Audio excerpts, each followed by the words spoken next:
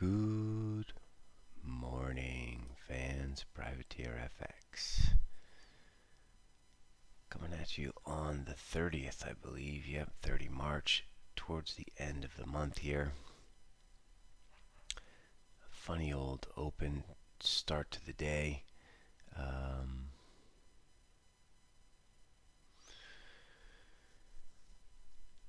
What happened, right? So we had a lot of bad news going into the weekend.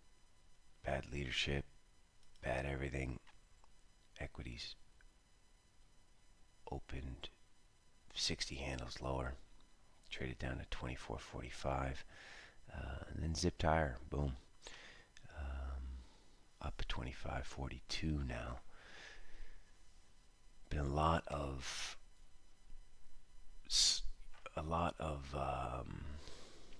sort of subsidies that have come out. Australia's ASX 200 closes 7% higher. The government's going to give people money direct, so that was positive. And I think the positive reaction from that boosted the entire global stock market, plus month-end flows, mainly because it looks pretty simple now. There's like a simple solution. I'm not saying it's the correct solution, but there's a simple solution now. Just give the population money to live for 3 months, and hopefully this will all be over. And so I think there's a hope in the market that people are going to follow suit on this. There are loads of problems with this, which has nothing to do with actually giving people money. I don't want to get into now, but suffice it to say, I'm fairly skeptical on this being a long-term solution. But for now, it's holding the dam steady, which is fine. It is what it is. Let's take a look at currencies.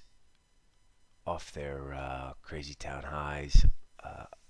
Obviously, the dollar bear tsunami is, or avalanche, or tidal wave, or however you want to describe it, is kind of just getting started here. But we do have this month-end flows and general weirdness at the end of the month, so just be careful of this. I have no idea whether these flows are going to come to fruition or not. They've kind of fucked me up in my head a little bit. End of last week, I should have been short a lot more dollars than I was. Waiting for these flows. Who knows? You know, be careful today at the fix. Be careful tonight at the quarter-end Tokyo fix. There's equity rebalancing. Bonds need to be sold. Stocks need to be bought for all the 60-40 portfolios. So there's just a lot of weirdness going on in the next 2 days. But I don't really have any intel on it. I just know the rumors are out there that this may happen, so I'm just saying be careful. What to do with that? I want to just fade it, right? So I want to try and buy some euros somewhere. 109.50 looks cheap. I thought we might be trying to get these at 108.50. Anywhere between 110 and 109, we're going to try and pick up some euros, get short some dollars. UK was downgraded. Market kind of shrugged it off. We actually opened where we closed last night, early doors. I think it was 123.90 given, then it was 10 paid, 20 paid, 30 paid, 40 paid in the pre-market sort of bullshit zone. Now we're 124 the figure, pretty meaningless. Not much to do with this, very stretched. Don't really feel like selling it, don't really feel like buying it, so we just leave it alone. Dollar Swiss is our go-to here. Anything on the 96 handle we sell this week. Dollar yen, we're worried about the Tokyo fix. We did trade down to 107.12. Bang, wow. But we do have the Tokyo fix in about 24 hours time, and we do have the GPIF buying billions and billions and billions and trillions and whatever of foreign bonds and dollars and whatever they're doing. So this makes dollar yen a little bit more tricky. Saw the downgrade of $ZAR, traded up to 18, traded last night in the pre-market. Didn't show, it doesn't show here, but you know, Rand is fucked. We've been talking about how screwed Rand is for so long. It's actually just boring now. Hopelessly screwed. This currency is going to go a lot lower. I feel for the population there. There's going to be terrible inflation and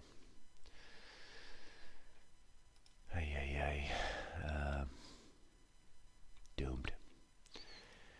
Aussie, we're sellers here between sort of 62 and 63. I'm not sure we're going to see the 62 handle again, but if we do, we're sellers of Aussie up here. We just think as a risk barometer, this is going to come back down because we're worried about global risk. They're talking about sort of 10% GDP contraction in Australia.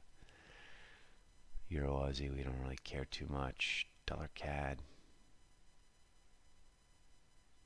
tricky on Friday, right? But then it collapsed after the fix into the twilight zone. This, like all the other charts, very stretched. Tricky, right? Because oil is like kissing 20 bucks right now. Canadian economy looks like it's in a fair bit of trouble. Not really sure what to do with this. This is one we won't be fading. We won't be selling rallies in dollar CAD. There are better places to be short dollars. And if you think oil is going to bounce back, we talked about it last week. We'll talk about it again. Dollar Norway is your go-to.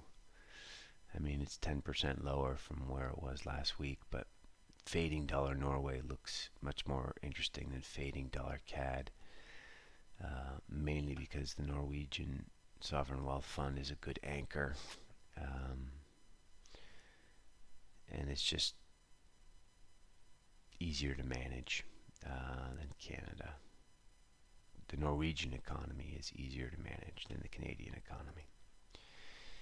Gold, so illiquid, so hard, but eventually it's going to break 1700. Is it going to trade 1550 first? Could do. It's a wild animal now, you know. 50 contracts moves the thing 10 bucks, so quite dicey gold. Traded up to 74 last night on the sort of fear, on the fear side of things. Now it's sort of settling back at 40. On Friday we said, oh man, gold looks trapped. They're going to screw all of these longs below 1610. Dead wrong there, right? 1611 was the low twice. Bang, bang, bang. That's probably a break trade there if you're just tactically sniping levels. There will be stops below 1600. But I mean, how do you break trade any size in gold? And how do you control your slippage? It's not easy. SPOOs should be more buying today at the close. Could be a lot of buying, but the mood is somber. The leadership is absent. Just looks to me like the United States is not facing facts here and doesn't understand the principle of doubling. For those of you who play backgammon, the doubling cube comes to mind, right? You can get yourself in a lot of trouble with the doubling cube. So I'm worried, and I'm a bear on stocks. Obviously, the ideal place to sell this is on the 2700 handle, between 2700 and 2800. Will we see that? Seems highly unlikely, but maybe. But right here at 2550, we're square on the tactical book.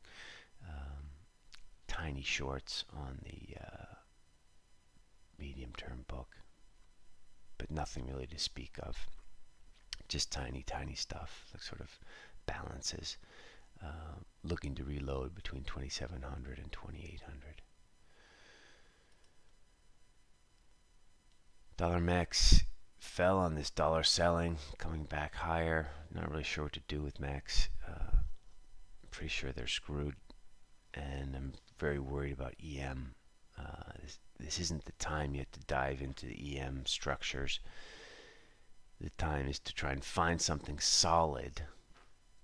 You know, the question you have to answer right now is, what is there solid out there that I can sell the dollar against? Not flimsy shit, solid stuff. So, you know, ZAR, flimsy. Ruble, flimsy. MEX, sorry guys, pretty flimsy. Gold looks important. Euro, just because of the size. It's not like the euro is like the most robust, amazing place to put your money, but it's not flimsy, right? And of course the Swiss franc, which is the least flimsy currency in the world. These are the currencies you want to own. You want to be short dollars. Finally, CAD yen. Talked about this. Just as oil trade, basically, and a risk-off trade. And we got given some last night at 66. We'll be reselling these between figure and 50, 77, figure and 50. Just tactically trading this. It's a risk-off. It's a slower, lower vol risk-off oil trade, basically. But you do have to recognize post-fix on Friday we traded mysteriously up to 77.50. I mean, everyone's like, what the hell is that? Canada just announced QE, cut rates, but that's just the market stopping out, right? So you gotta be able to wear some volatility on these trades, which is why we picked some up last night. There was really no reason to buy any except for the fact that if you know vol's coming, you just have to be careful. Anyway, short CAD yen looks okay. All right, I've said enough. Good luck today. Trying to figure out a way to safely sell some dollars here. Watch out for the fixes today, and talk to you all tomorrow. Ciao.